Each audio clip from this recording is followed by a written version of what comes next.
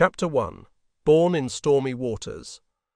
On January 30th, 1933, Adolf Hitler was appointed Reichskanzler, High Chancellor, bringing the Nazi Party to power in Germany.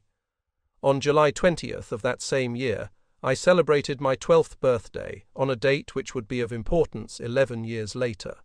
Today, I sometimes wonder if I had already known the name of Adolf Hitler back then. Well, I heard the name for the first time on the radio around that time. But in 1933's Austria, my family and I had other things to worry about. When I was born in Potschach, near Neunkirchen, Lower Austria, on June 20th, 1921, World War I had ended just 3 years before. My father had served in the Austro-Hungarian Navy at Pola for 2 years prior to the war. During the war itself, he had been conscripted into working at the Austro-Daimler works in the town of Wiener Neustadt, being a trained engine fitter and lathe operator. After World War I, during the early 1920s, my father began engaging in local community work. He became a staunch member of the Social Democratic Workers' Party, dedicating all his energy to social welfare in our village. Soon he realized that the concerns of the poorest were only rarely cared about by the politicians of these harsh times. Quite the contrary, many abused their political positions to their personal advantage. Upon realizing this, my father became so frustrated that he vacated his office and left the party as a bitter man. Oh, how bad this time was for our family. Misery, hardship, and unemployment left the greater part of the people completely hopeless. My father was tirelessly getting and losing jobs, searching constantly for sources of income to feed his family. At the time, weirs were built in the River Schwarze near our village, and many men, including him, were laboring without a break. Such work, however, was usually based on short-term projects, thus throwing the workers back into unemployment after it was done. Our family was always threatened by the dreaded word Aussteuerung. This meant that any social support that my father would gain during unemployment would be cancelled. Poverty and despondency were omnipresent. Beggars and solicitors went from door to door, trying to get anything for themselves and their families, just to barely avoid starvation. Even though I was a young boy at the time who did not understand what was happening in the adults' world, I was still captured by the spirit of my parents. Never will I forget how my father came home time and again, feeling so ashamed and desperate he did not have the heart to tell my mother that he had lost yet another job. Of course, my mother would register and start crying. They would sit at the table trying to bolster each other up, and me, the little nipper, would play around them, knowing that something was wrong, anxious to cheer them up. Never will I forget how my mother would then pick me up full of love, embracing me tightly. I swore to myself that I would do anything to change these conditions when I grew up. I did not want my parents to be sad. I wanted to see them happy and laughing. Ausgesteuerte, those were the ones walking through the streets begging for a charitable gift. No, I did not want to ever end up like that. When I was 5, I joined the Potschach branch of the Deutscher Turnerbund, 1919, DTB, German League for Physical Exercise, at the instigation of my father. This German nationalistic association was in fact a harbour for many eventual National Socialists. Why my father, being a social democrat himself, put me into this club of all things remains a mystery to me. Perhaps because the association's clubhouse was near our home, and he wanted to start my physical education at a young age. As far as I can remember, there was no sign of ideological indoctrination at the DTB. Everything was completely about sports. What beliefs our demonstrators held we hardly ever noticed, as we were too young and not really interested in this world that the adults lived in. They were persons to be respected unconditionally, making them unapproachable. On one of his jobs, my father had bartered a radio from an unemployed radio engineer. To me, this was an astounding sensation. I was fascinated by this device that heralded news from cities and countries that I could hardly imagine. Of course, I had a rough idea of Germany, so for the first time I noticed how in the early 30s a new development took place in that country. One name got mentioned over and over again, Adolf Hitler. His device of Arbeit und Brot für jeden, work and bread for all, seemed reasonable to me, and it seemed to fall on fertile ground with the people of Germany.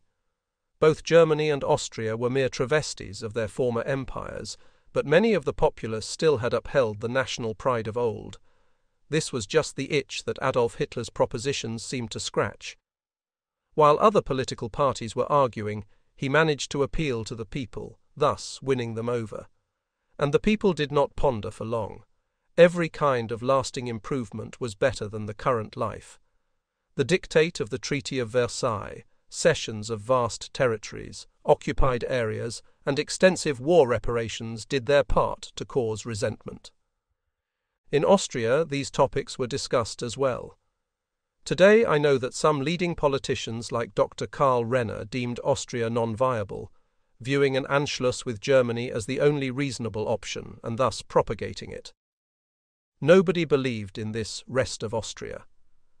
The right of self-determination that President Wilson had proclaimed in his 14 points seemingly did not apply to the Austrian people. Quite the opposite, it appeared as if the rest of the world wanted to have its share of the prize. Not just non-German speaking regions, but also areas like South Tyrol were ripped out of Austria. All these circumstances, from unemployment and misery to discontent over the victorious power's conduct, were evocative of an impending catastrophe at that time already. Adolf Hitler capitalized on all this. He found just the right words, and the German people saw him as their savior from all the nightmarish hardship that had surrounded them.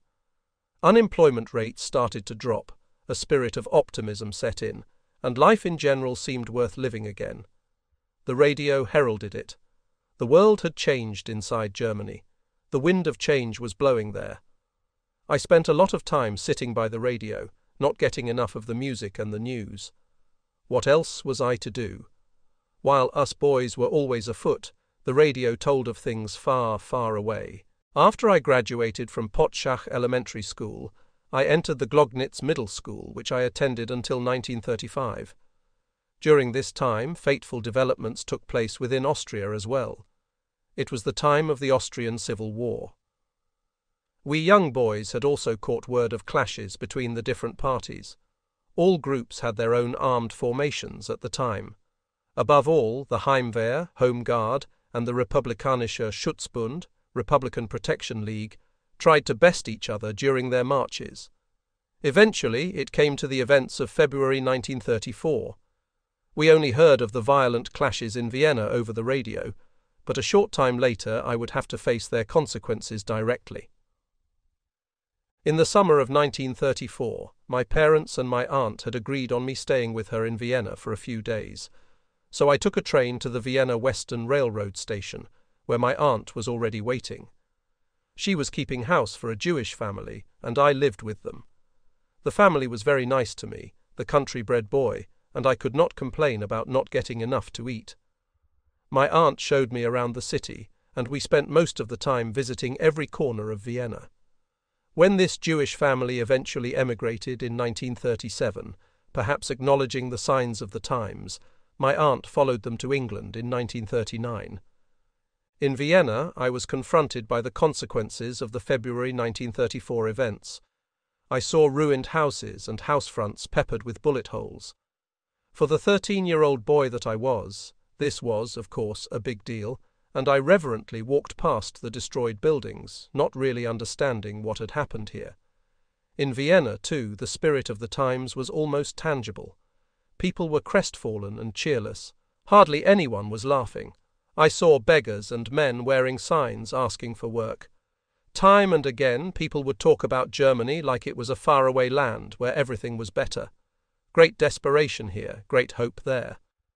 After I was able to graduate middle school with honours in the summer of 1935, my class teacher, Mr. Krausch, talked to my parents and recommended that I receive some higher technical education, having recognized my enthusiasm and talent in that field. However, my father had lost his job at the Semperit Corporation during my final year at school, making him unemployed again. So I also had to bring home some money. You had to pay tuition fees back then, and even though these fees were reduced for low-income households, it had to be paid regularly. My father called on the municipality to get me a spot, but he was met with rejection. Thus I had no other choice but to stay at home for a year and try to earn some coin with the occasional job. In September of 1937, I was finally able to move to engineering school. For 2 years I had worked hard to reach that goal, and I had succeeded on my own. By now there was also enough money to pay the reduced tuition fees for myself. I was granted a second chance to get closer to my dream job, and I was determined to not waste that opportunity. When the German Wehrmacht marched into Austria less than a year later, in March 1938, and our country was renamed Ostmark, I was 16 years old, a student at the upper high school for mechanical engineering in Wannsee Neustadt, and deeply convinced that soon I would work as an engineer for the benefit of all people. I wanted to build and develop machines that would make life easier, sparing people from hard labor. Well, for the time being, things were to go differently. Chapter 2: Hitler Arrives. The German military occupation was a surprise to nobody. Quite the opposite. It seemed that the Austrian people breathed a sigh of relief. All of Adolf Hitler's successes in Germany were met with almost unexceptional reverence in Austria. And since their attempt at seizing power via a coup d'état in the 1930s, the National Socialists managed to prevail in Austria despite being prosecuted by the government, even increasing their sympathy among the populace. After crossing the border, German troops were welcomed with enthusiasm. The Austrian army stayed in its barracks, and there was no sign of armed resistance. Suddenly, swastika flags were everywhere, and the Nazis that hitherto had worked in the underground immediately rallied. It was unbelievable how so many people suddenly and keenly supported a political party that had been illegal the day before. And where did all these flags and armbands come from? It was as if some resourceful tailors had sewn them months before to be ready for this day. Everything from swastika flags to the tiniest stick pin, everything was already there. On the eve of March 12, 1938, the National Socialists already held a big torchlight procession. Everyone was up and out. The Nazis, who had no uniforms yet and thus were recognizable only by their white knee socks, were busy organizing. Orders were issued, marching groups formed, people lined up. The village was full of swastika flags. It seemed to us that everyone was carried along. Nobody stood up and said, "Stop it!" No, quite the opposite. Some tried to best each other with their praise for our new Führer, Adolf Hitler. After all, he was one of us, an Austrian, just like us. Austria, however, had now become a part of history, because now we were citizens of the German Reich. The Führer had brought us home into the Reich. And we, the youth, me and my friends. The radio had heralded these developments, of course, and I too was convinced that times would get better now. All the success in Germany, the newfound pride, the feeling of community, those were affirmative terms to me. Thus we liked our new rulers. Not enough to have joined one of those illegal organizations before, but still enough to gaze in amazement at the procession and be convinced that I was now part of a big development. As I said, there was nobody to make us hold on and think. Those who looked pondering, who maybe had a sense of foreboding, were all too few. A storm of enthusiasm had completely occupied our minds. To ask today how this could have happened, how one could be so blind, is simply overbearing. The events had sucked us in, we were fascinated and carried away by them. That is just how it was. Too compelling was the prospect of a better life. Soon we were marching along, screaming, "Ein Volk, ein Reich, ein Führer." One people, one Reich, one Führer, singing marching songs and going into raptures over the prevalent atmosphere. Then, on March 15, 1938, just days after German troops had crossed the border, the word was that the Führer is coming to Vienna. In trucks we were taken to the city. No idea where they had come from, but they were there. We jumped in, and off we went. After arriving in Vienna, I saw the largest crowd of people I had ever seen in my life. Everyone was drawn to Hotel Imperial. There, the crowd was waiting in anticipation. Then, on a balcony, the Führer Adolf Hitler emerged. I could see him clearly. The throng broke out in cries of "Sieg Heil," and everyone put their right arm up. Amazed by the scene, I thought to myself, This is unreal. A few weeks before, the Nazis had been persecuted, and now, all around me, old or young, everyone was cheering the man up there as if it had always been this way. At the Heldenplatz, Heroes Square, Hitler gave a speech from the balcony of the Hofburg before a cheering crowd. Then the Führer rode along the Ringstrasse Boulevard in a large silver limousine, while airplane formations zoomed over our heads. All of this was accompanied by a never-ending frenetic applause of the billowing masses, and I, at 17 years, was in the middle of this tumult. In the evening we went home exhausted and stirred up. I felt that I had been part of something special. Today I sometimes wonder if I must have realized something, or if I maybe had overlooked anything. Nothing comes to my mind. In Vienna, at least, when I saw those heated masses of people, shouting ecstatically towards this man that neither I nor all others actually knew, it seemed clear to me. This is all right. This is just. The world of the adults, an unquestionable entity back in the day, was approving of the change, so we the youth did as well. Moreover, our lack of life experience made us embrace this extraordinary spirit even more than them. When I watch interviews of contemporary witnesses stressing that they had already known it back then, I have to confess that I had not. No, quite the opposite. My environment, my family, and I were all convinced to be standing at the beginning of a new golden era. Suddenly, everyone was doing better, and we should have immediately gone into opposition. Not in the slightest did I question the regime. These lines shall record the truth and will not serve as an excuse for my deeds. But if I were to write anything different here today, it would be a lie. It would simply not confer the truth, but rather conform to the convictions of today. The new rulers became a part of everyday life at an unbelievable pace. Immediately the National Sozialistische Partei, abbreviated NSDAP, took over. Everything and everyone was focused on the Führer and his will. Quick progress was made, and I joined the Hitlerjugend, Hitler Youth, becoming a Hitlerjunge, Hitler boy. My father was given back his job at the Semperit Corporation in short order.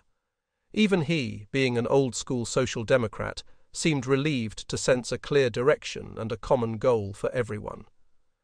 Joining the Hitlerjugend, or HJ, was not much of a hassle.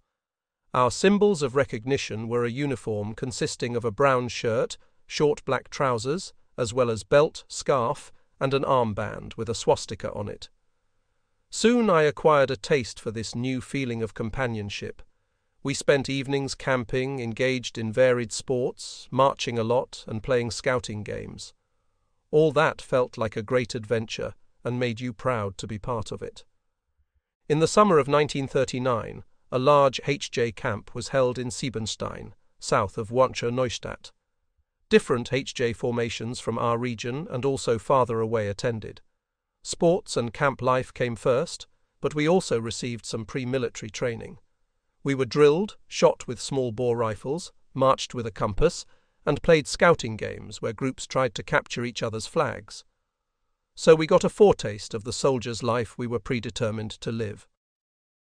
In the nearby city of Wannsee Neustadt, the huge works and hangars of the Wiener Neustädter Flugzeugwerke, aircraft works, were erected seemingly overnight. The old locomotive factory was put into operation again, and the airfield was crammed full of German Luftwaffe airplanes that always impressed us when zooming above our heads. Simply put, everything was in motion. In short order, Wannsee Neustadt, the city where I was going to school, had transformed from a desolate town into one teeming with activity, and we all went with the flow. In the summer of 1939, I took up a holiday job at the Semperit Corporation. I was still there in the first days of September during the outbreak of World War II. On September 1st, the entire company staff was assembled in the park on the premises, where some loudspeakers had been installed. The Führer was to give a speech, which we were awaiting tensely.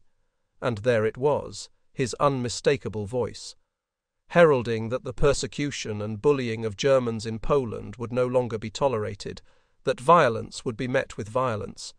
The Polish border had been crossed by German formations at 05:45.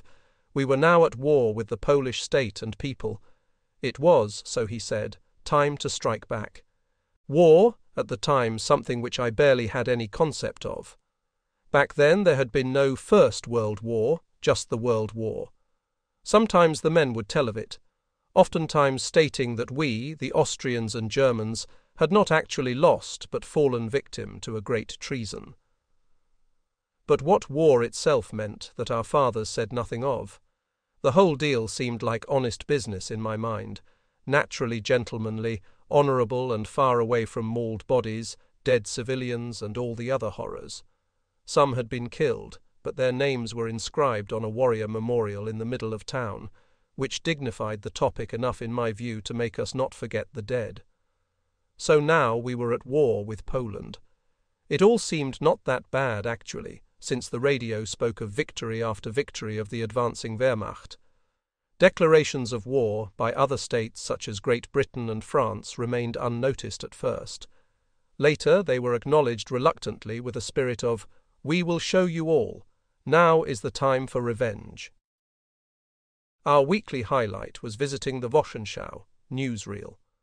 Uplifting music sounded, soldiers marched with a winning smirk towards an unseen enemy, panzers menacingly broke out of the bushes and dive bombers, called Stuka, plunged down with a deafening howl.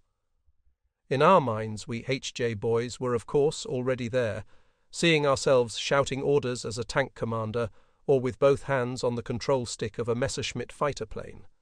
After the viewing, we excitedly discussed what we had seen, talked about different vehicles, knowing everything about types and armaments, and having nothing but contempt, ridicule, or sometimes pity for our enemies. We did not know them after all.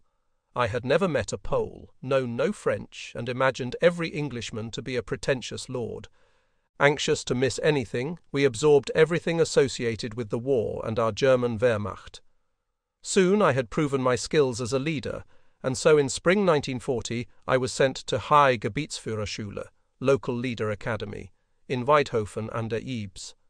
There I was delighted to meet more of my kind. We were dedicated to our tasks. Physical education was of utmost importance. Every morning we were mustered at the flag before doing a cross-country run. On top of that, there were additional exercises during the day. Eventually we all qualified for the HJ Sports Badge, which was quite an achievement. You had to perform really well to earn it. And of course there were all sorts of competitions. Winning these was deemed essential, driving our ambitions and making us give our best. In the time between, we were drilled or attended theoretical lectures, all in preparation for our duty as leaders. I never closely examined the purpose of these lessons. All that counted was that I earned trust, that my accomplishments were acknowledged, and that I was expected to pass on my knowledge to younger comrades. To younger comrades, not children. Hard as Krupp steel, tough as leather, and swift as greyhounds was how our Führer wanted his Hitler youth, and we were not wont to disappoint. Our Führer, not the Führer. That was how we called Adolf Hitler. So-called worldview lessons made sure things stayed that way and that we were convinced of our doing, even of the German folk as a whole, more and more. In the summer of 1940, after the Wehrmacht had steamrolled France, an enemy hitherto thought all too superior, in just 6 incredible weeks, I graduated from engineering school with flying colours. During the summer ahead of the final year, I had done a special kind of holiday work together with 3 fellow students at the Borsig Corporation, located in Berlin-Tegel, so in the Old Reich. The point was to get an impression of the capability of the German industry. Leaving my Ostmark home for the first time and going to Germany was truly exciting. We all took the same train to Berlin and were met with kindness at every moment. It appeared to me that we from the Ostmark were especially welcome, even though I sometimes was under the impression that we were travelling from the back country to the big city. At least a few Reich Germans gave me that feeling when they talked big about Berlin. At the corporation we quickly made new friends, casting all reservations between Germans and Ostmarkians aside. Naturally, our new friends were keen to show us around. Equally naturally, us new Germans, being struck with amazement, filled them with pride. Of course, the Berliners enjoyed being seen as the privileged citizens of a new Greater German capital city. These weeks went by in a flash, and it was time to go home. We asked our supervisor if the way home could be arranged in a more lavish fashion. That is to say, we wanted to take a detour to several large cities along the way. Not only was that request granted immediately, everything was paid for as well. So we travelled by train via Munich, Königssee, Salzburg, the Tauern Mountains, and Bad Gastein to Klagenfurt in southern Austria, and finally across the Semmering Pass back to our home region. I will never forget this journey in which so many impressions were left on me in such a short time. I saw the Alps for the first time and got to know various regions and their people, always just for a short time, but long enough to keep everlasting memories. Back at home, we were understandably met with a lot of curiosity, having to tell at great length about our discovery of Berlin and the long voyage home. Our empurpled tales added to the enjoyment of our listeners. The year 1940 came and passed. Winter began, and by the start of 1941 the time had come. After I had finished my education as a mechanical engineer, I received my draft notice. In July of 1940 I had celebrated my 19th birthday. Many of my friends who had not attended a higher school or had already earned their diploma were now deployed to the front. To be honest, I felt a bit guilty about still staying at home at 19 years. The Wehrmacht was rushing from victory to victory, and I was still sitting at home. My brother, on the other hand, being 8 years older than me, had participated in the invasion of Poland. With excitement he had told me about the campaign of our troops, and never did he seem to be pondering or gloomy about it. Now was apparently the time to prove my worth, at least in my opinion, since my parents were not too delighted of the draft notice I was shoving in their faces. They would rather have seen their second son become an engineer essential to the war effort. My views were different. Even more so, my draft papers enlisted me for the artillery unit stationed in Siegen, Westphalen. Artillery? That was too far in the back for my taste. Without hesitation, I went to the district military headquarters in Wiener Neustadt and expressed my concerns. My willingness was delightfully noted, and I was allocated to a Panzerjägerabteilung, anti-tank detachment, in Ludwigshafen at the River Rhine, near Mannheim. At the mustering I had already stated fervently that I wanted to become a reserve officer. If I were to serve the fatherland, I would do so from the front and as an officer. And I was not the only one. My best friend, Fritz Döcker, had the same conviction, and I mentioned him during the visit. Gleefully I told him that our requests had been acknowledged. We even drank a glass of schnapps to the occasion. And my parents? In the days that followed, I caught my mother looking at me for longer than usual, with a lot of love but also sadness in her eyes. Oh well, it won't be too bad, I thought to myself. None of the young men from the neighbourhood had been killed in action yet, and the few local strangers that had were then even buried at the local cemetery. So their remains had been brought home. Chapter 3. Making of a Tank Hunter. On February 16, 1941, we both reported to Panzerjägerersatzabteilung 33, 33rd Reserve Anti-Tank Battalion in Ludwigshafen am Rhein. The distance of 800 km 500 mm from home did not bother me. From friends that had been drafted earlier, I knew that there was hardly any free time during basic training, so what better use of that little time than to explore an entirely new town? When Fritz and I had first mentioned our draft notices, there was a big fuss. Our friends congratulated us, patting our backs. We were both filled with pride, and of course envisioned ourselves strolling through town as handsome lieutenants in magnificent uniforms, admired by everyone around. The only drop of bitterness among this euphoric mood was the fact that I had met a girl I liked. Helena was her name, just as in the Greek myth, and so beautiful was she that not even Ulysses would have been able to resist her. I actually had known her for some time, but only shortly before had she lit the fire of a young love in my heart. Duty called, however, and it was time to tell her goodbye. We promised to write to each other to lighten the longing. With the thought of my Helena and best wishes from caring parents in my heart, I began the journey northwards to do my part in achieving the Endsieg, final victory, of the German Wehrmacht. Our arrival at our new home was disillusioning. Panzerjägerersatzabteilung 33 was stationed at Ludwigshafen near Mannheim am Rhein, and also used the training grounds of the nearby Schwetzingen Panzer Barracks, roughly 15 kilometers to the southeast of Mannheim. Apparently the barracks personnel were just waiting for reserve officer trainees like us. Now I was completely in the hands of the German army. Being used to leading Hitlerjungen, it was now my turn to follow orders. First on the agenda was infantry training, which meant field exercises in the surrounding area, wearing either our dress or field uniforms.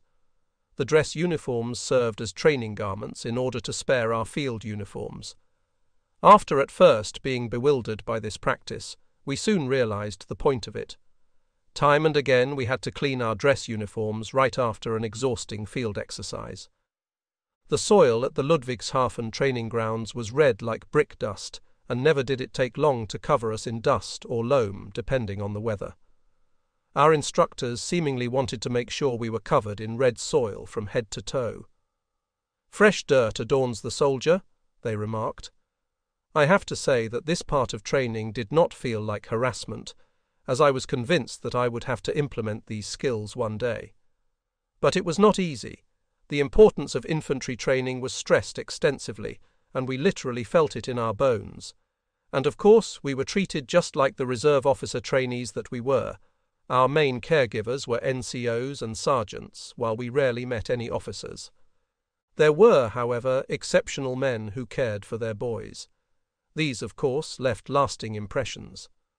Among the NCOs, there were all different types of characters. Most of those who had been to the front were treating us much more humanely than those who were in the rear with the gear, who wanted to distinguish themselves with their dashing performance as drill instructors. Aside from field exercises, we marched or fired our Karabiner 98K, the Wehrmacht's service rifle at the time.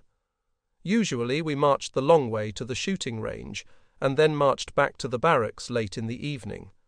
Marches up to or even over 40 kilometers, 25 mi, in full gear were not a rarity. These were extremely demanding for many, and several men just collapsed from exhaustion. And after finally arriving at the barracks all dirty, sweaty, and at the end of our tethers, we were not allowed off duty. No, it was time to clean our equipment. The instructors would then check our gear and oftentimes impose more thorough cleaning work or extra duty on us. If you had blisters on your feet, you had to tend to them after duty by yourself. Only the worst cases were treated at the sickbay in order to prevent sepsis. The staff there was not eager to admit patients. Seeing the point in these measures was more difficult, especially so right before the weekend. Under alleged objections to our performance, our duty could be prolonged until only a fraction of our free time was left. One particularly popular game was the fancy dress ball, where we were mustered multiple times in short succession, each time wearing different gear. This would often occur on Saturdays, with up to 15 different dresses within an hour before lunch, followed by some drill and an air alert, and then we were busy cleaning everything once again. The only calm time was during lunch, which we had to attend in a perfectly neat uniform, of course. All this ate away at our nerves. Only our sense of comradeship helped us cope. In these barracks, living together on limited space, sharing the same hardships, challenges, and strains, we formed a strong bond. Basic training offered some pleasant surprises as well. During our runner exercises, we had to draw maps of the surrounding terrain and navigate the area using a compass. Eventually, we had to find a lonely homestead where our instructors awaited us with a glass of schnapps, that we surely did not expect. When it came to individual training, we were encouraged to show top performance through all sorts of competitions, and we all were up to the challenge. Our swearing-in ceremony was especially imposing. The whole event was meant to leave a lasting impression with us young recruits, successfully, I might add. At the top of our voice we spoke the oath. Ich schwöre bei Gott diesen heiligen Eid, dass ich dem Führer des Deutschen Reiches und Volkes, Adolf Hitler, dem Oberbefehlshaber der Wehrmacht, unbedingten Gehorsam leisten und als tapferer Soldat bereit sein will, jederzeit für diesen Eid mein Leben einzusetzen. I swear by God this sacred oath to the Führer of the German Reich and people, Adolf Hitler, Supreme Commander of the Wehrmacht, I will serve with unquestioning obedience, and, as a valiant soldier, I will be ready to honor this oath with my own life. What astounded me was that there was no mention of a fatherland or homeland. We were sworn in on the Führer, Adolf Hitler himself. Well, we did not waste a second thought on that. Happy to complete our basic training, us reserve officer trainees were looking forward to the future. After the tough and demanding weeks of basic training, we were subject to specialist weapons training.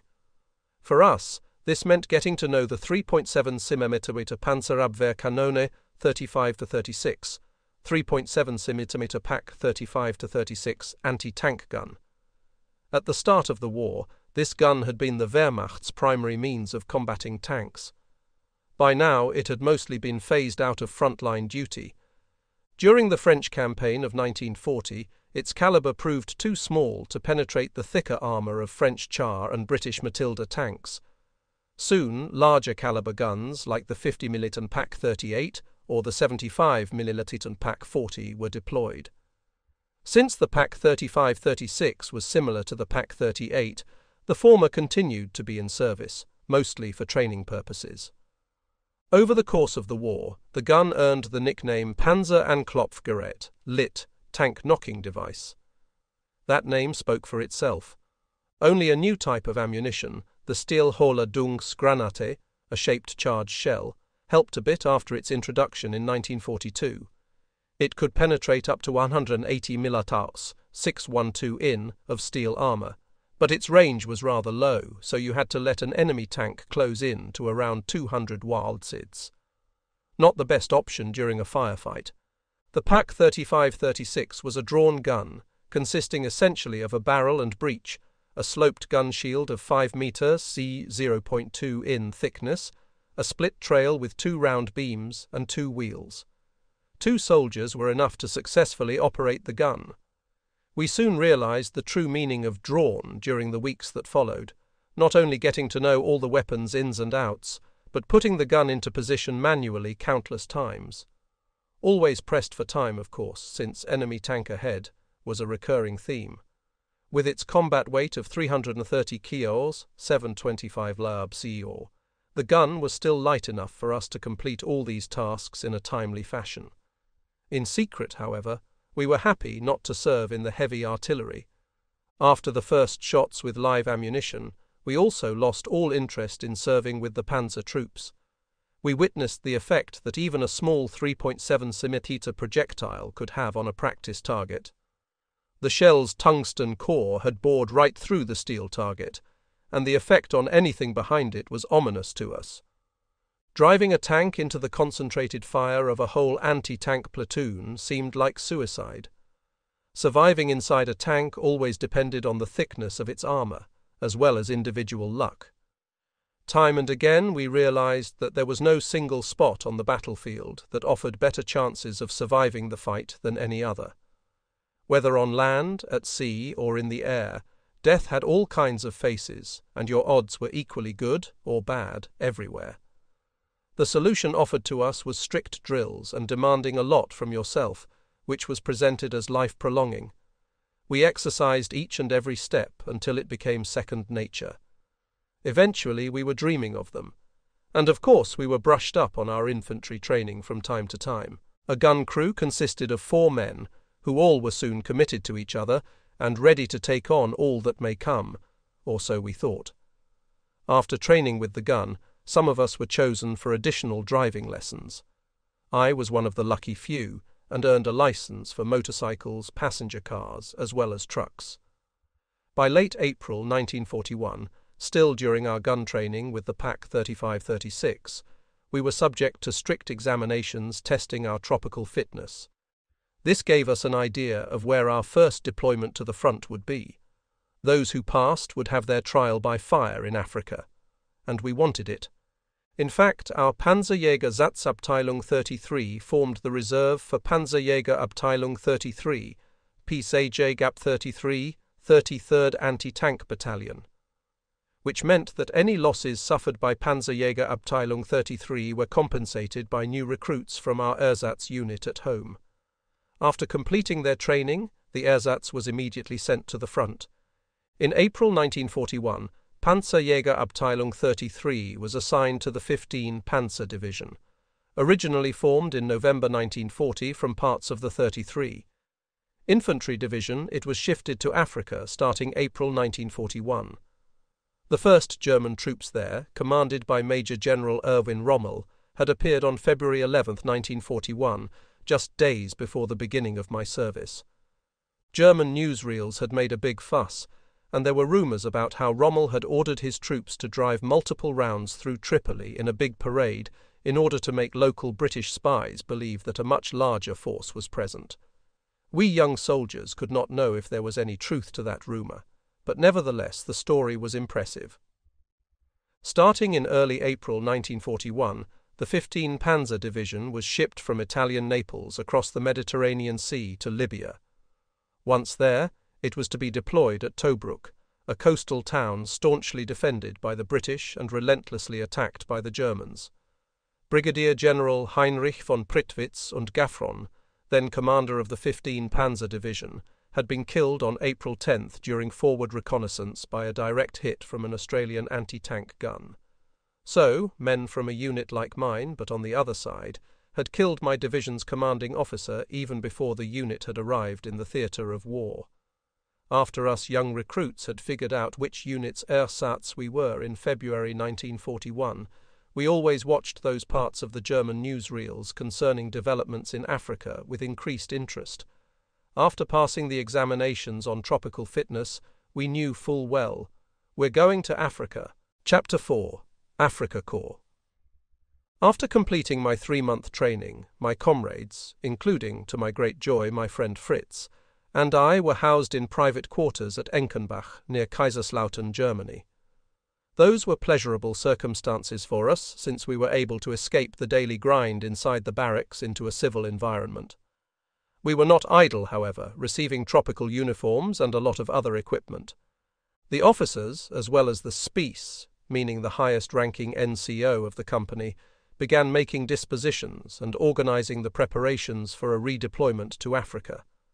Getting new uniforms and gear made us sporty, and we had our own little fancy balls. In addition, there were lots of lessons aimed at preparing us for the environmental conditions of the continent, as well as African people and their customs. We learned about scorpions and sandstorms, about Bedouins, and about how much water the human body needs to survive.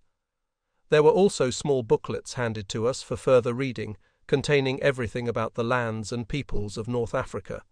And of course, we kept moving out to refresh or improve our infantry skills in the field.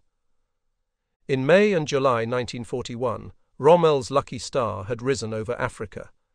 My parent unit, Panzerjägerabteilung 33, had been involved in the fighting and suffered its first losses. At that time, the detachment was composed of a headquarters company for logistics, a signal platoon for communications, and 3 Panzerabwehrkompanien, 1 to 3 PSABWKP.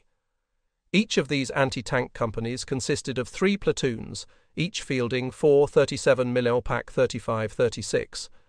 Due to casualties of dead and wounded during the fighting around Sollum and Halfaya Pass in June, it was high time to ferry in replacements from Germany. So, leaving our private quarters in late June, our whole detachment was put on trains and sent across the Alps and through all of Italy to Tarrant. When we arrived there, the surprise was great. In front of us in the harbour were 3 huge cruise ships. Full of astonishment, we learned the names of the 3 giants: Oceania, Neptunia, and Marco Polo. The ships Oceania and Neptunia were 2 sister ships grossing around 20,000 GRT each. It was agreed with the Italians that each crossing was to consist of half German and half Italian troops and supplies each. The ships were actually passenger ships which had been converted to troop ships. For this purpose they had been equipped with 105mm guns for submarine defence at the bow and stern, and 20mm twin flak guns against air attack distributed over the whole ship. With mixed feelings we went on board. On deck, while we already received life jackets, rumours quickly spread, and we learned that the Mediterranean was teeming with British submarines. Just in April, a complete convoy consisting of 5 freighters was destroyed by those. Altogether, more than 1,500 soldiers and sailors had drowned. This didn't necessarily comfort us. Once on board, we witnessed the ships being loaded. Thousands of soldiers like us were streaming on board, and heavy cranes lifted all sorts of goods packed in large crates, but also vehicles and guns on board to disappear in the ships' bellies. There was an incredible amount of activity, and with interest we observed the Italian dockworkers, who carried out the loading with a lot of gesticulation, but skillfully. At the onset of the evening we got to our bunks, lying as tight as sardines in a can. After one night inside the cramped ship, we departed on the next day. On deck, leaning against the railing, we watched the spectacle unfold. Ahead of us, our escort, consisting of some sleek Italian destroyers, began to move, and our converted cruise ships followed lumberingly.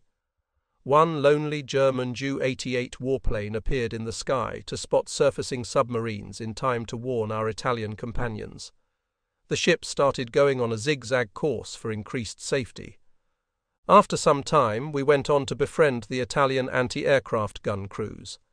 They immediately proved to be very approachable. To overcome the language barrier, we tried communicating with hands and feet, as the German saying goes. They let us man the guns, and soon we eagerly performed targeting practice. Patting each other's backs, we managed to ease the tension. We found our Italian allies to be quite nice fellows who told us about their homeland with a lot of emotion in their voice. The tension during departure, as well as our training on those AA guns, was soon replaced by the monotony of travel over the sea. However, and after a chilly breeze had set in, we eventually decided to go below deck, where we also spent the night. The next day, nothing but the same thing, with nothing happening. Finally, we reached Tripoli harbour, Libya, after 2 days at sea without special incidents. Upon arrival in Tripoli, we were immediately charmed by the Mediterranean coastal city. Flat-roofed houses with tall minarets in between dominated the townscape. The shore was flat and the streets framed by palm trees. In the harbour there was a frenzy of activity in expectation of our ship's arrival. Something that also welcomed us immediately, however, was incredible heat. Having not felt its full force at sea thanks to a cool salt breeze, the sun was beating down on us relentlessly as soon as we slowed down to enter the harbour. We began sweating inside our uniforms, and the sweat ran into our eyes below our uniform caps. Immediately the unloading commenced.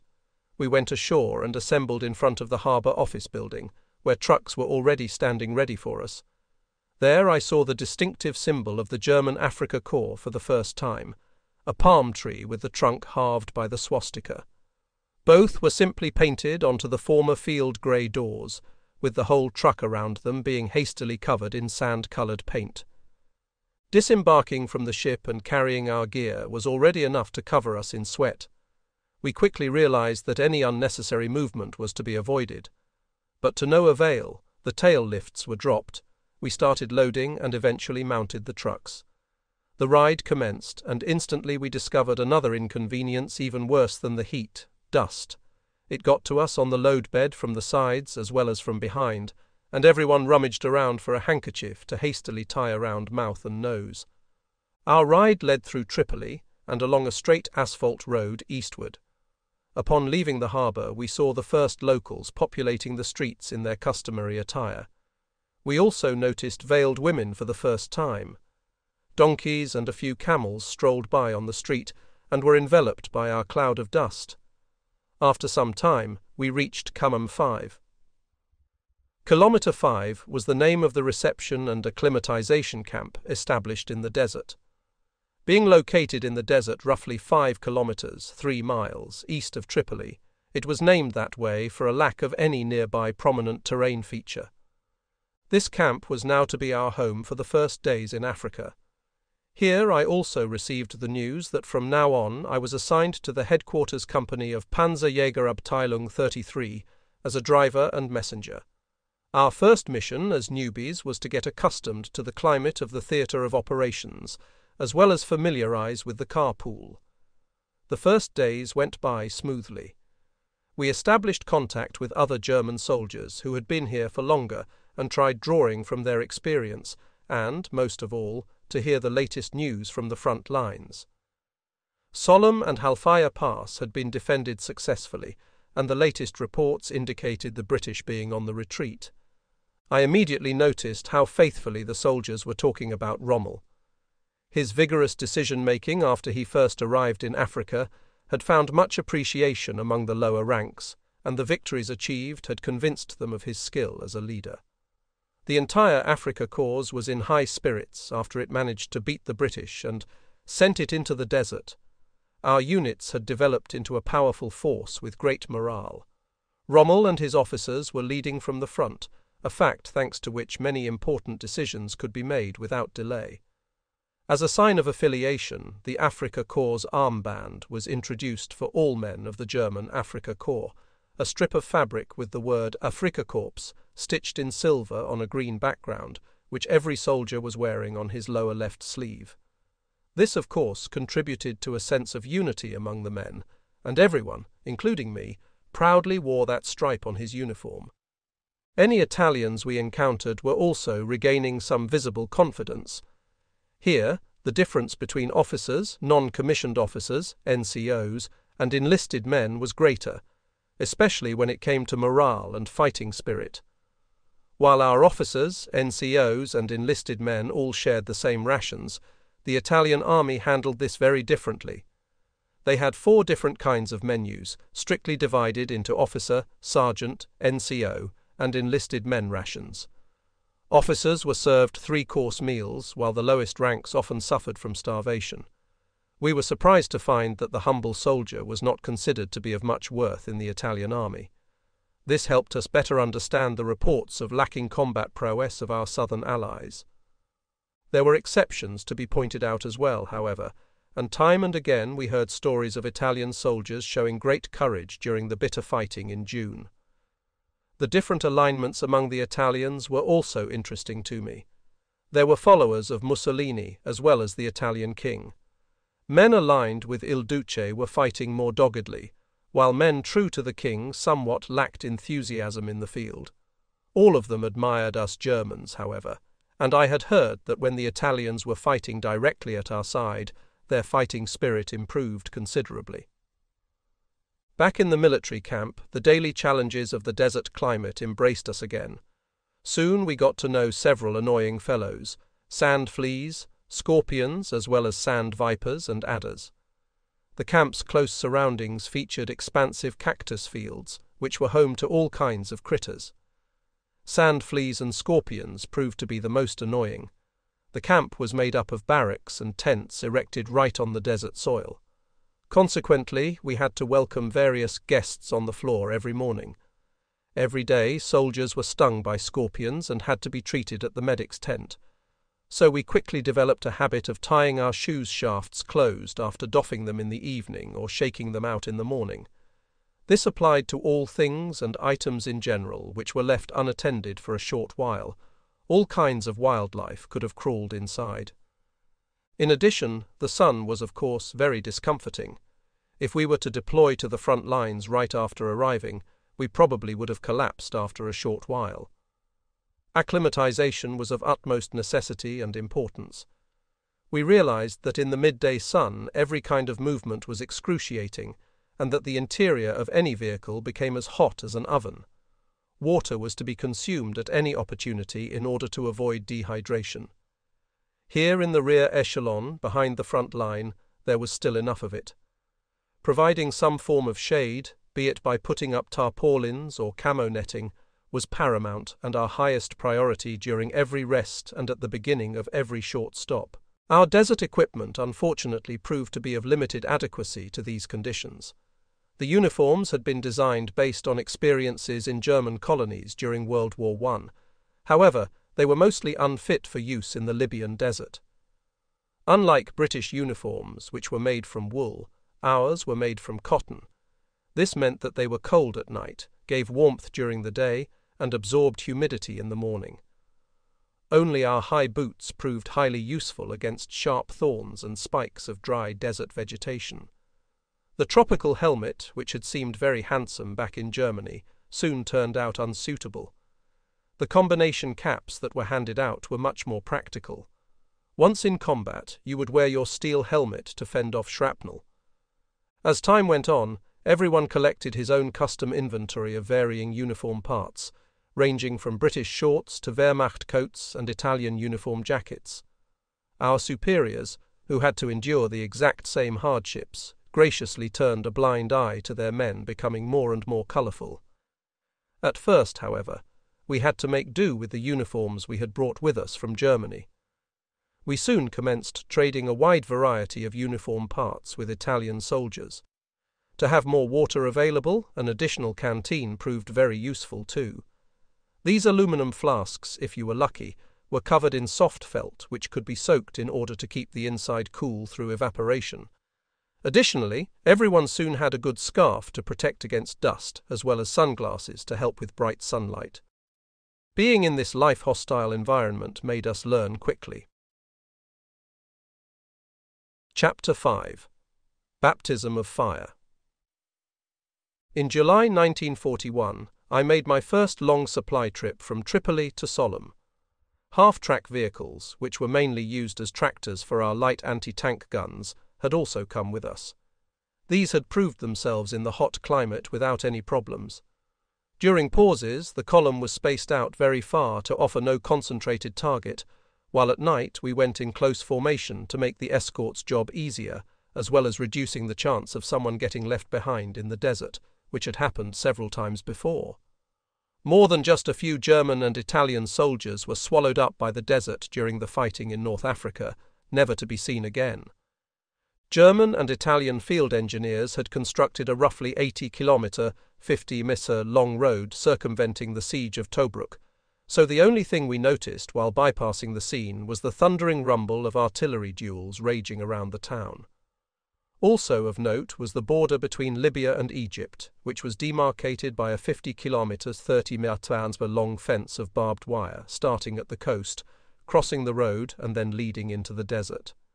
After our arrival at Sollum and unloading, I was ordered to report to the command post of Panzerjägerabteilung 33. It consisted of one of the flat buildings typical for the region and a few tents. I reported and was immediately sent directly to one of the officers. He was standing in front of a tent talking to some NCOs. By his shoulder pieces, I recognized him as an Oberleutnant, first lieutenant. I stood to attention and reported, "Lieutenant, Private Höhler reporting as ordered." He looked me over and said, "Höhler, very good. My name is Lieutenant Mader. I am a staff officer for special deployment. I've been informed you're my new driver?" "Yes, Lieutenant," I confirmed. "Very well. In the fighting of the last weeks I lost my messenger. From now on you are assigned to me and thus my new attendant.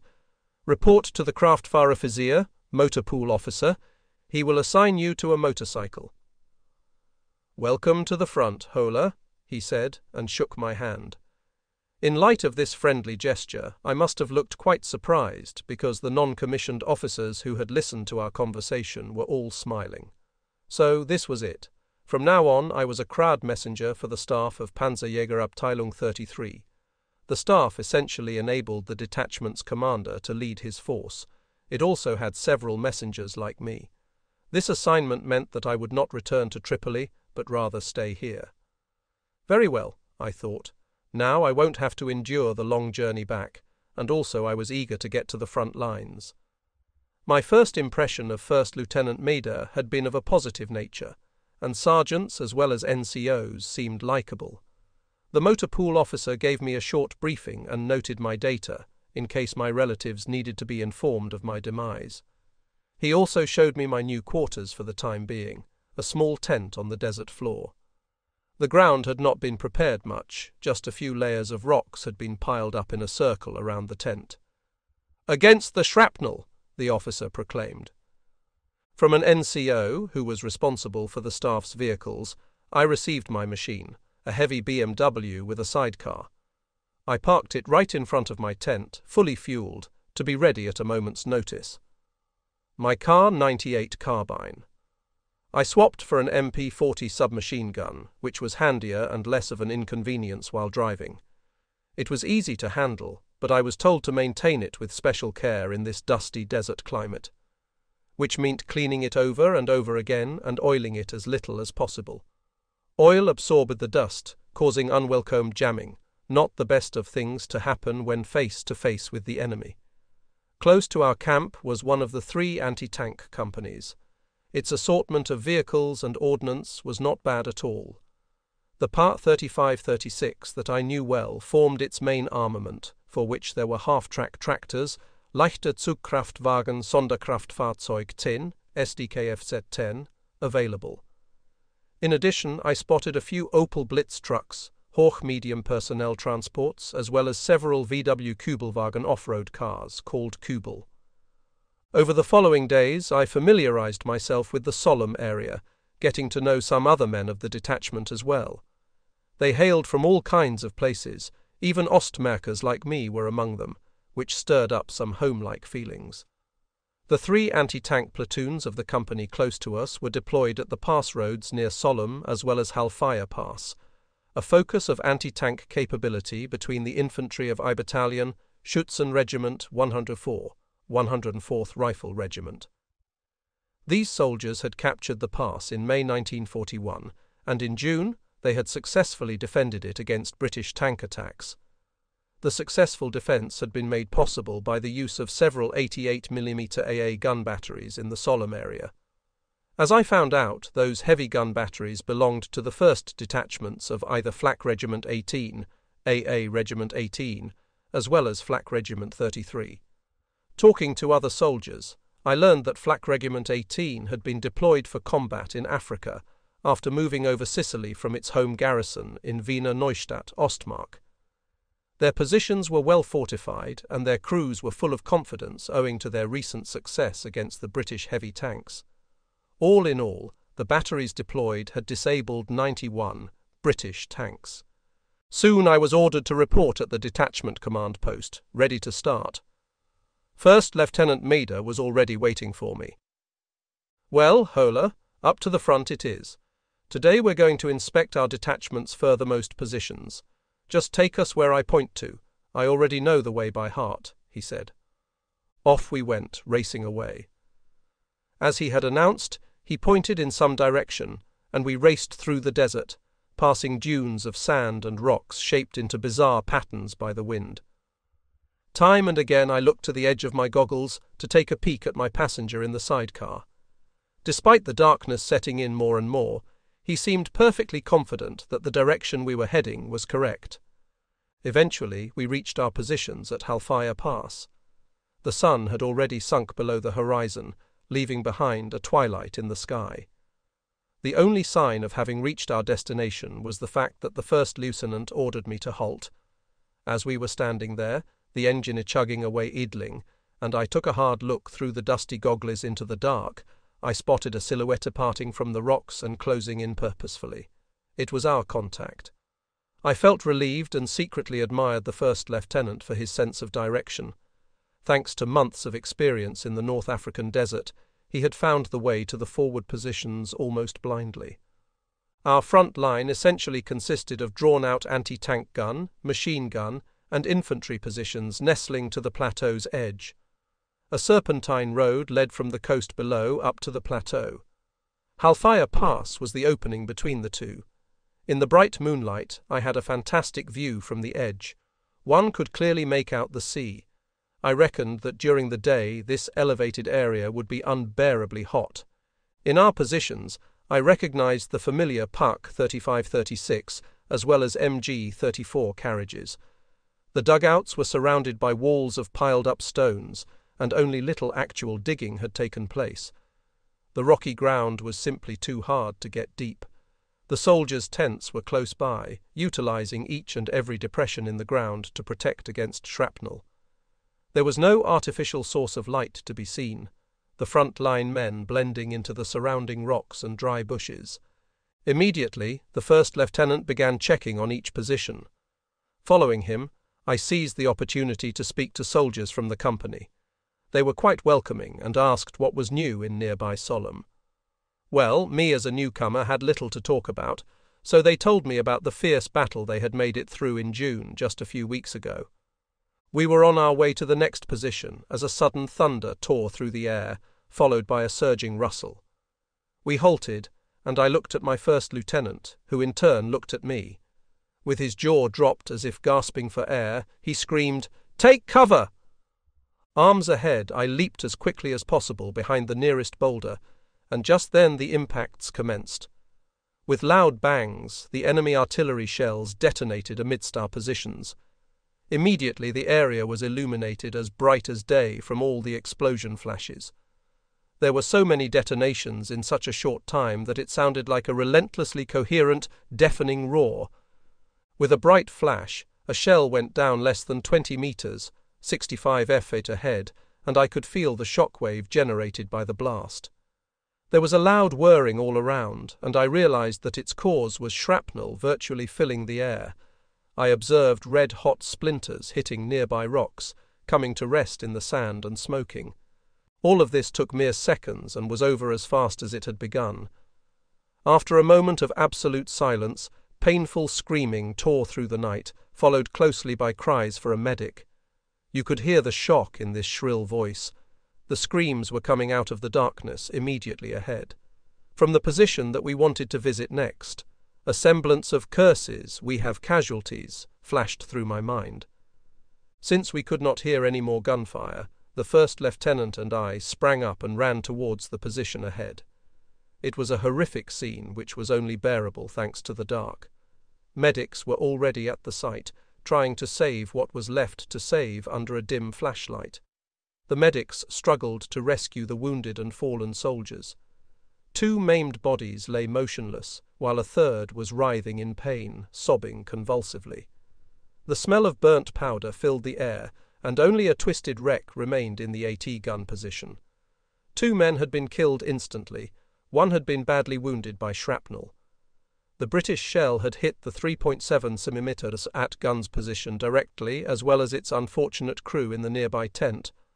A lucky shot for the Brits, a disaster for the gun crew. The low rock wall had not offered enough protection so that the tent was simply blown away. I was standing at the site, taken aback by the sight. As the first lieutenant was energetically directing the rescue efforts, I tried to help bring the wounded to the back into a safer area. That went quite fast, I thought to myself. One moment we were chatting under a quiet dome of stars. The next we were caught by the reality of war and its utter cruelty. I found myself shaking a bit once the adrenaline started fading. This fire attack had caught me red-handed, while it had also been my trial of fire, although I had had different expectations of the latter. The following weeks went by smoothly. British artillery strikes became somewhat of a routine, and yes, one could actually get used to them. Only rarely did a shell hit one of our positions directly in the way I had witnessed. Most of them detonated at some distance away, which of course was anything but harmless. Each shell created a downpour of shrapnel. Our own artillery answered only rarely, namely once a British position or battery had been clearly identified. We did not have enough ammunition to fire off blindly in the general direction of the enemy. For the most part, the purpose of both sides' artillery fire was to not give the opponent any peace as well as disrupting enemy activity. As always, the military had a term for this: Stör- oder Streufeuer, harassing fire or zone fire. In mid-August of 1941, we were redeployed from Upper to Lower Sollum, closer to the coast. Lower Sollum's main feature was its large wadi, a wide dried-out riverbed leading into a large bay on the coast. This area would provide additional protection against the British long-range artillery fire. The wadi also offered more green than the plateau, and with great joy we discovered some fig trees bearing ripe fruits. Fishing at sea was also possible, and we did so with minimal effort. We would simply throw a hand grenade into the water, let it detonate, and then gather the fish killed by the shockwave. Fruits and fish were a welcome improvement of our rations. Food, rations, and fresh water were a thing of their own altogether. Most of the food consisted of all kinds of canned fodder, very often sardines in oil, which in the heat often agitated one's stomach. Usually we also drank the oil to get some additional hydration. In addition, those canned sardines were a barter good coveted by the Bedouins who gave us pumpkins, dates, or other fruit in return. Italian rations were also part of the daily menu, which mostly consisted of AM cans. We sarcastically called them Arma Mussolini, poor Mussolini. Up to this day I have no idea what AM actually stood for. They contained fibrous donkey meat, as well as rock-hard cheese and crisp bread. And, of course, sand, which always found its way into the mouth, grinding between the teeth. In the newsreels, they showed how in the searing heat eggs were cooked on the steel plating of our tanks. That may very well have been possible, as it was clearly hot enough, but I cannot say for sure since I never saw a single egg in all of Africa. On that same note, I hardly saw any of our tanks in the summer of 1941. So we entertained ourselves by painting white Balkenkreuzer on the back of turtles we found near the sea. I wonder if the British found any of them during their later advance in November, and if so, what they may have thought of their discovery. Water was always in short supply, or what was there was salty. Coffee, for example, was brewed with salt water. It tasted awful, but one got used to it. But the thirst grew more and more, and I caught myself daydreaming about drinking from the cold, clear water of the Saubach stream, springing from the foot of Mount Schneeberg back at home, where we used to catch trout as kids. This happened at night, too. You would reach for your full canteen to take a sip, but it never became real. We later learned a handy trick from the Italians. They put a dash of anise schnapps in their canteens. This made the water taste terrible, but the taste of anise covered up the sensation of thirst for a while. Word of this soon got around, and anise schnapps became hard to get. Water from the wells, which often lay close to the sea, was often salty as well. Many of us paid for this prolonged dehydration in later years with kidney stones. This happened to me too. After a few months, almost everyone was suffering from chronic inflammation of the kidneys and gastroenteritis. Profuse sweating during the daytime left crusts of salt on the uniform. This was exacerbated on the rare occasions when we took a bath in the sea or when we washed our uniforms in the seawater. The salt remained in the uniform's fabric. In the cold nights, a salt-rich uniform drew humidity from the sea breeze, which soon made for a wet uniform you had to wear in the cool night. The consequences were colds as well as inflammations of kidney and bladder. Everyone wore something extra around their belly at night, but colds and diarrhea were still a common problem. Oftentimes people would carry a spade with them to dig a small hole before relieving themselves. This was quite important, as it prevented infectious germs from getting spread by wind and dust. But sometimes one of the men had such a sudden urge that he did not have any time to dig a hole or even drop his trousers. Getting said trousers clean again without water available was another story. The Bedouins taught us to wash ourselves with sand. People had watery diarrhea for weeks or even months on end. This was caused not by the aforementioned hypothermia, but mostly by the widespread dysentery. Once you had that, it was hard to get rid of. Your condition deteriorated, and the immune system weakened more and more. As if that was not enough, your liver would soon take its toll. By the end of summer, almost everyone at the front suffered from jaundice. You could see it in your comrades' eyes. We attributed our bad health to the rations and permanent inflammations within our lower bodies. I languished so much that I was almost brought to my knees. But there was not much to do about it. Those who fell and would not stand up again were brought to the sick bay, while the rest held their positions in more or less of a good condition. In August 1941, signs were abundant indicating the preparation for our own offensive. Initially, rumours circulated suggesting that Rommel planned to attack at the next opportunity. However, a shortage of supplies had forced him to delay his plans. Despite early victories, he had to accept the necessity of postponing his next attack. Meanwhile, an increasing amount of new material was brought to the front. Among these were the new, stronger Pak 38 anti-tank guns, which fired 50mm rounds instead of the old 37mm ones. These shells were developed to ensure success even against thickly armoured fighting vehicles. Weighing a little over 900 kilo, 2,000 lbs, the new guns were somewhat larger than the old Pak 35-36. Their range exceeded 9,000 meters, 5.6 miles, offering improved accuracy at medium distances. At over 1,000 meters, 190 yd, away, their armor-piercing shells could still penetrate almost 50 mm, 2 in, of steel, making them effective against British Matilda and Crusader tanks. Initially, one of our 3 platoons was equipped with 4 Pak 38 guns. We immediately commenced training with these guns, noting the significant weight difference of almost 600 kg, 1,300 lbs. The number of men in each gun crew was increased, and training hours were mostly in the evening when lower temperatures made movement more bearable. In combat, every man had to do his part, meaning that even messengers were expected to handle an AT gun if necessary. One mid-August evening, while visiting one of the positions, the alarms suddenly sounded. An observation post had detected suspicious movement. Tensions rose as we gazed into the desert ahead. Gun crews readied shells, and the clacking of ammo crates revealed that MG positions were preparing for an assault. The presence of the first lieutenant had a reassuring effect on Us. After some time, with the sun setting, he decided to send a scouting party toward the detected movement. A short briefing followed, and some men left our forward positions and disappeared into the twilight.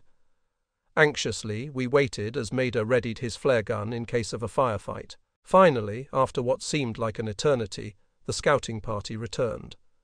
Darkness had set in, and we feared the worst.